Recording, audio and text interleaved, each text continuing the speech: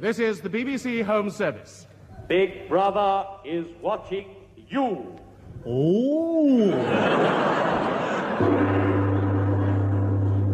Listeners, you are warned. This program is not to be listened to.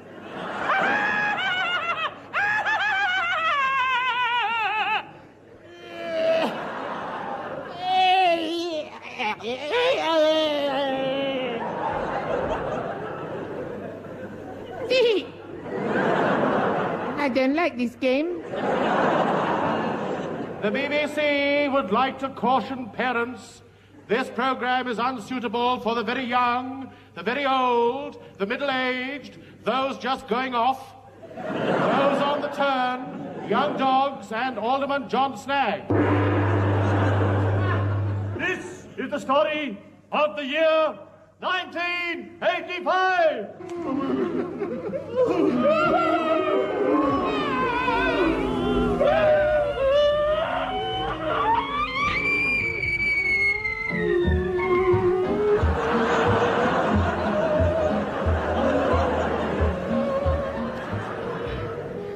My name is 846 Winston Seagoon.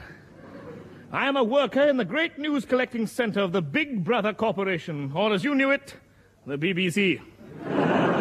In every room is a TV screen that gives out a stream of orders. Attention, people of England state. Thanks to de-rationing and the free market, the price of tea has now gone down to 85 guineas a quarter. And here's good news for state housewives. The following goods are now in the shops: plastic and sawdust elephant nightshirts, second-hand concrete parachutes, artificial explodable woolen bloomers, men's self-igniting tailless shirts with anti-thunder sheet attachment. There are unlimited supplies in the shops. Oh, it's good to be alive in 1985. Now, here is announcer 283-947-625324-534-2567-789657-32. Good old Greenslade. Special interest to BBC workers. By mixing water with earth, our scientists have invented mud. It's now on sale in the BBC canteen under the name of macaroni au gratin or coffee. Big fat slob, get off the screen. Worker Seagoon, did I hear you complaining? Oh, Vision Master Ronnie Wallman. You are not complaining about our BBC TV, are you? Oh, no. What is the finest TV program in the world? Kaleidoscope. You are forgiven. As a penance, you will put a copy of the Radio Times in your window. And don't forget to watch tonight's program. Oh, yes. Ask Son of Pickles. Yes. Tonight, he hopes to have a one-legged dying Eskimo play the piano for him. Now, everybody face the TV screen. It's time for the Hate Half Hour. Attention all. Coming on the screen now is the man you must all hate. The sworn enemy of the Big Brother Corporation, and this is him. Listen, don't believe him. Listen, BBC workers. Rise and overthrow your masters before it's too late. I will lead you against them. Strike now, revolt. So this was Morris Winnickstein, leader of the ITA. Join the independent television army now. Hate. 9, 10, out. Stop. Enough. Now here is a special announcement from Big Brother.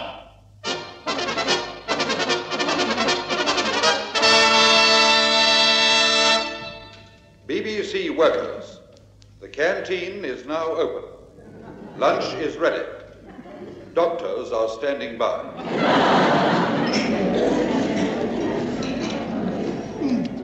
As I sat at my table eating my boiled water, I began to hate Big Brother Corporation. Hello there, Winston. Here, guess what I found in my dinner? What? A piece of food. Oh, it's good to be alive in 1985. Poor producer fool. Still, 60 years with the Huggets would turn anyone. I love you, darling. Oh, I love you too. Not you, 213 Eccles. You, 846 Winston. You're a woman, aren't you? Yes. Thank heaven. You've got to be so careful these days, you know. Winston, darling, I've loved you from afar. My favorite distance. But who are you? I'm 612 Miss Fnut. I operate the pornograph machine in the Forbidden Records department. And I love you. No, love is not for us. Yes. No, love is only for the higher income group. John Snagge, Audrey Cameron, and Paul Feneley. Darling, let's take a chance. Let's meet somewhere under the moon alone. We can clasp each other to each other. And then... Oh, it's good to be alive and not in a... Shut up, Eccles! Shut up, Eccles! Now, darling, where can we meet? somewhere where no one is listening. I know the very place. Home service, 8:30 Tuesday night. You mean the Forbidden Goon sector? Yes. Wait. That belt you're wearing. That is the Anti-Sex League belt. Well, I don't think I'll come.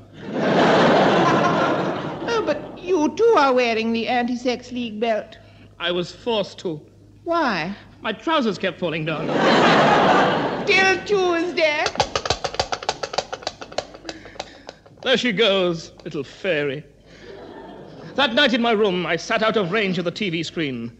I loved Fnut and I hate Big Brother. I wrote it in my diary. I hate BB. I hate BB. I hate BB. I hate BB. Hello? Hello. Don't tell anybody, but I hate BB too. Who are you? Ben Lyon. So there was an underground movement. I must try and find it and do my best to save England from tyranny. I strode into the street. I entered the forbidden Goon sector of London. Once there, I went into the notorious Goon public house, the Grosvenor.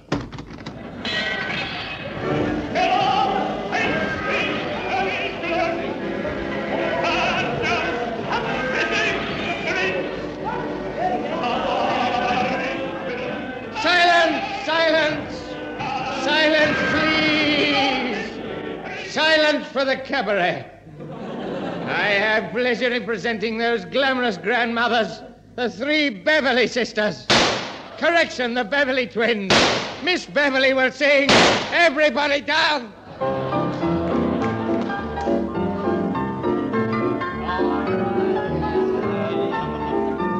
To think, this used to be Palm Court. I looked around the bar. They were dressed in cloth caps, corduroy trousers, rough lumberjack shirts, bald heads and beards. And some of the men were dressed the same. Oh, I'm sorry, I didn't see that. Fear not, you did not hurt me. Enter Blue Bottle, the toast of the Goon sector. No sausages. Thank you, fellow goons, for the sausage's applause. What's that plain wrapper book you're reading? That is a naughty little book, yours. Listen to this. In the darkness, she felt his hot breath on her bed rails.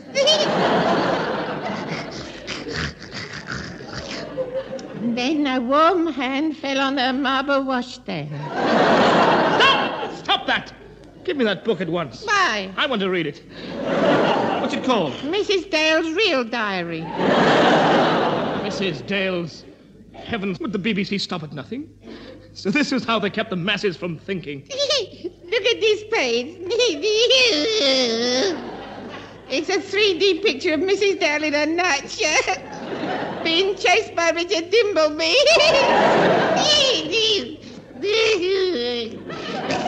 Pauses to wipe drool off chin. I had to go outside.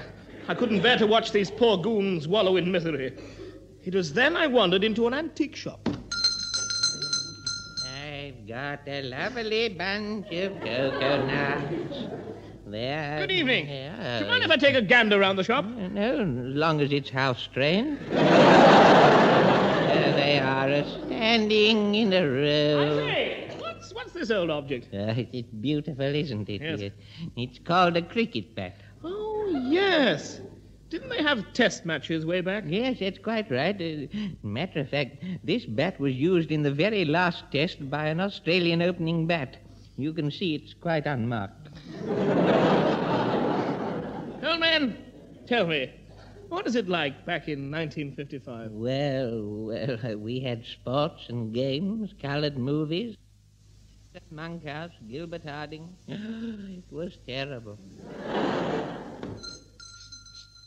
Hey, Winston, look who's here. Hello, dearest. Darling, I love you. I love you too. Shut up. Shut up. Shut up. Oh. We were looking in the window for antiques and we saw you. We mustn't be seen together. Quick, into this room. Darling, alone at last. Dearest Fnut, let me kiss you and... Oh, here, don't start yet. I'll go and get a chair. Eccles, you go outside and keep watch. I can watch better in here. Eccles! There's the door. Oh, no, dearest. Alone at last. Yep, alone at last. Eccles! Get out alone! Ah, telling me to get out like that? Oh, see if I care. I don't care. I'm in the door like that, and me, they can stand there all night for all I care. I don't care. I don't care at all. I don't care. I don't mind. I'll wait here till they finish. Will you stop muttering and get out? Okay. Oh! Lobato! Eccles! You were looking to the keyhole. Yes, I was. Oh, you know, that's naughty. That's naughty to look to the keyhole. Very naughty to look to the keyhole. Well, stop looking through it when you're talking to me, then. Well, I'm only looking because I ain't never seen a fella kiss a girl. Haven't you, Eccles? No. No. Yeah. Have you ever kissed a girl? No, I'm not going to tell you. Oh, come on. Come on, I won't tell anybody. No, I'm not going to say. Come on. I'm a man of mystery. Oh, come on, you're my friend. Come on. Have you ever kissed a girl? What? Have you ever kissed a girl? Yes.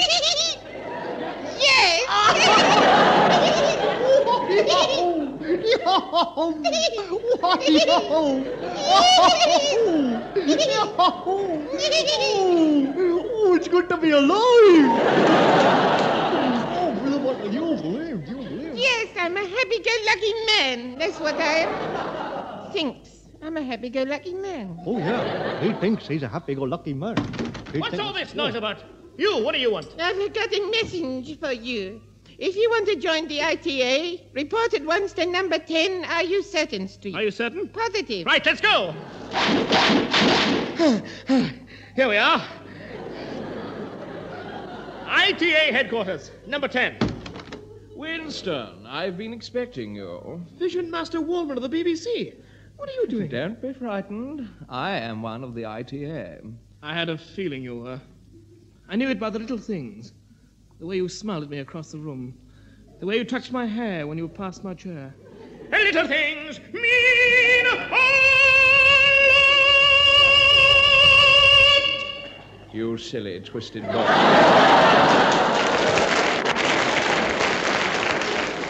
Now then, you want to join the ITA? Yes. Oh, well, what do you know about television? I had 3 years at the BBC Staff Training College. What did you learn? Nothing. Good.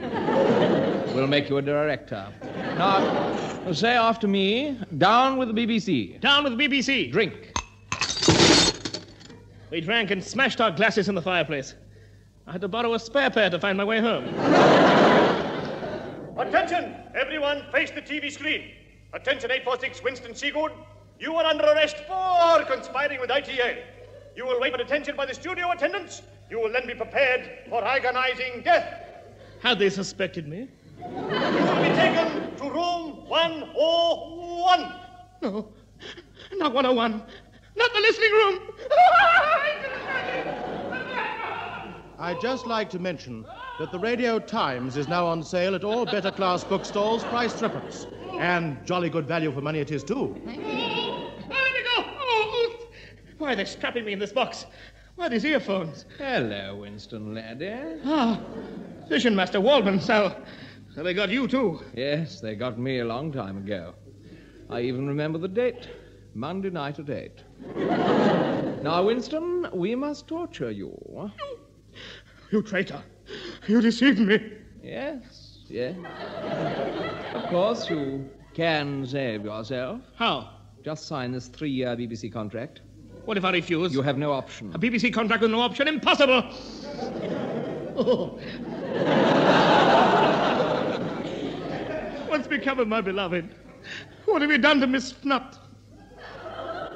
Fnut will never walk the streets again. Why not? She's bought a scooter. Now, are you going to sign? No. Greenslade, turn the knob to 247 meters. Gwen and I went over to Parkwood Hill to see the new house.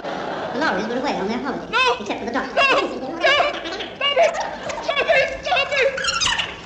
Stop it! Stop it! I can't stand it! I can't. I can't stand it. Are you going to sign, Winston? No. No, I won't sign. Greenslade, 330 meters. Read the Lord Ballad. I'm Richard Lyon. I'm Blue Line. I'm Red Line. Stop!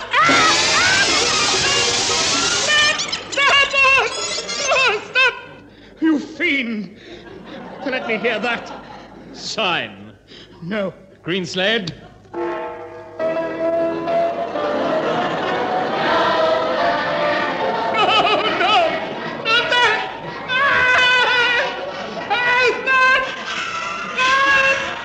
I warn you, Winston. Here we can change people into somebody else. You know Eccles. Yes? He used to be Issy Bond. You're lying. Really? Greenslade, call Barbara Kelly. Miss Kelly! Yes, you calling me Ronnie? Ah, Barbara, dear, what's your line? Colour television. Thank you. Back on the old flying wire. You fiend. Poor Barbara Kelly. On the contrary, we think it's a great improvement. It must be terrible at bedtime with Braden. Well, it gets dark early in Canada, you know. So the awful torture went on. In 3 days, I lost 10 stone. My weight went down to a mere 20 stone. I looked so old and so ill, Wilfred Pickles demanded me for his TV program. Then the torture started again. No! No! Stop! Stop! You can't listen to me. This is agony! Stop! Stop! Stop! Stop that voice! Stop it! Stop it!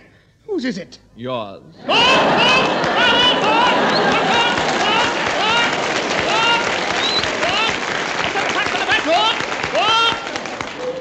Mariah, take over.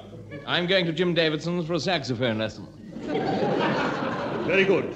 Little torturer. Enter torturer Blue Bottle with junior cardboard cutout torture kit. Little luggy-ridden Yucko. Prepare the screaming agony rack. Oh, goody. Thinks. Perhaps 1985 is going to be a good year for Balloon Button. Starts to get agony set ready. No, Blue Bottle. Don't do it. Remember me? Your old pal, Neddy Seagoon? Your friend, remember me? Yes, my friend. Yes, yes. You're the one who deads me every week, aren't you? Thinks. I know the very thing for him. Prepares dirty big pile of the dreaded dynamite. I like this game now, I do. This is a good game. I'd like it. Blue Bottle, please stop. There. All is ready for the dreaded deading of traitor Seajun. Ladies and gentlemen, Ying Tong Idin's Blonding. I want you to witness that, for the first timelings in the history of the Goon Shows, Balloon Buttons will not be deaded. Observe, I light 100-foot fuse, so. Now, to escape. Taxi to the airport. Stop! Airplane, drive me to Australia. Stop! Horse, drive to the desert. Ladies and gentlemen, observe. I am now 10,000 miles away from the dreaded dynamite. Here I am quite safe in the middle of the Woomera Desert. Oh, what is this?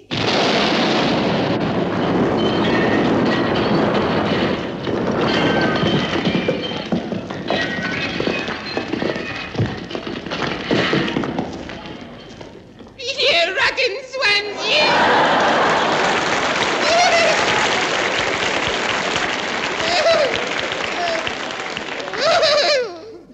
Exits left, never to play this rotten game game again. Never, never. Thinks. All right, then, next week. Oh, look at my knees. They've gone. Meantime, back in the BBC torture room, I struggled to free myself before the dynamite exploded. Don't worry, Seagoon. Bloodknock! Eccles! Quick, untie him. Okay, I'd better hurry before that.